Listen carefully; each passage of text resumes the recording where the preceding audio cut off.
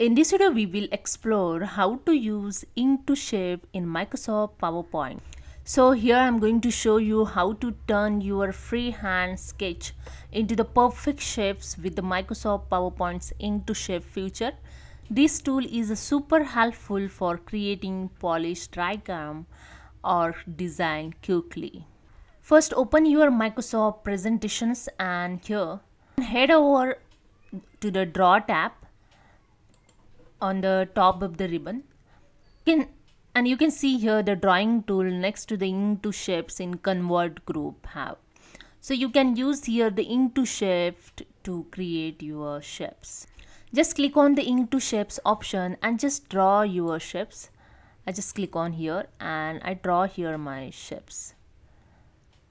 Okay, and you can see the circle is created. Again I show you, I just draw here square. Okay, now you can see I again click on ink to shape, then I draw here the, you can see it's converted in square. Okay, so for use, first click on the ink to shape, then you can draw here the shape. So I just draw here the one shapes.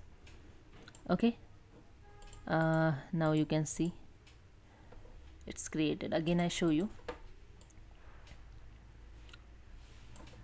Okay, you can see it's done. Okay, so this is a way you can easily draw the shapes here. Okay, so finally you can adjust your shapes, the resize, rotate, move in around the slides as you need. So I just click on any shapes and you can see here you can easily resize these shapes. Okay, if you want to move anywhere, you can move anywhere on the slides. Okay, you can resize it. Okay, and if you want to rotate it, you can rotate easily. Okay, if you want to delete, just select and press the delete key of the keyboard. Okay, finally you can create here the ink to shapes. So this is so helpful, and that's it. With just few click you can create the professional looking shapes using your own sketch. Give it and try in your next PowerPoint presentation to make your slides look amazing. Thank you for watching. Don't forget to subscribe for more quick PowerPoint tips.